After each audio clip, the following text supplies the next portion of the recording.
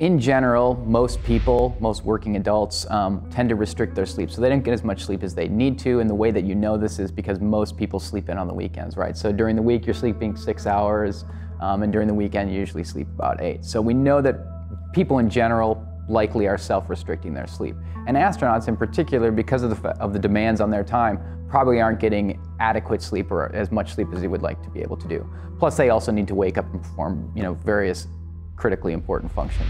So the TRISH project is basically using the device to try to enhance sleep, and the device is a closed loop system, so it records EEG activity and then uses that activity to decide when to stimulate. Basically, when you're deeply asleep, it starts to stimulate.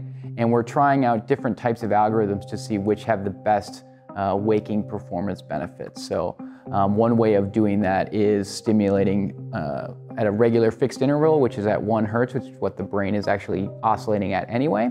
Another way of doing it is trying to estimate the phase that the brain is oscillating at any given moment, and so that's called in-phase stimulation. And then we also do a pattern stimulation, which is 5 seconds of stimulation, 5 seconds off, and do that throughout the course of deep sleep. And we're testing how each of those different algorithms impacts sleep. So does it help you sleep deeper? And then also, how does it affect your waking performance? So how do you perform on various cognitive tests?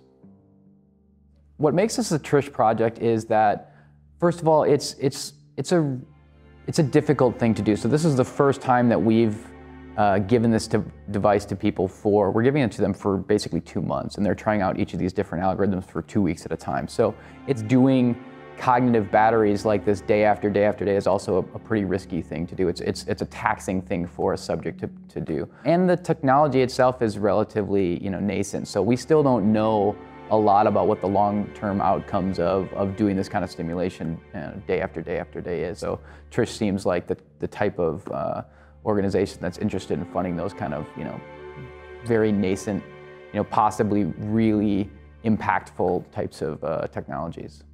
I mean, I will say this, and this may sound really corny, but it's one of the first times that I actually told my daughter that I was doing a grant with NASA, and she got super geeked up about it. So that kind of thing is cool. It's just a cool thing to be a part of, and I think, a lot of us as kids were, interested in space and space shuttles and stuff. I actually had a moon on my bedroom wall, so actually doing something with the space program is a really cool thing.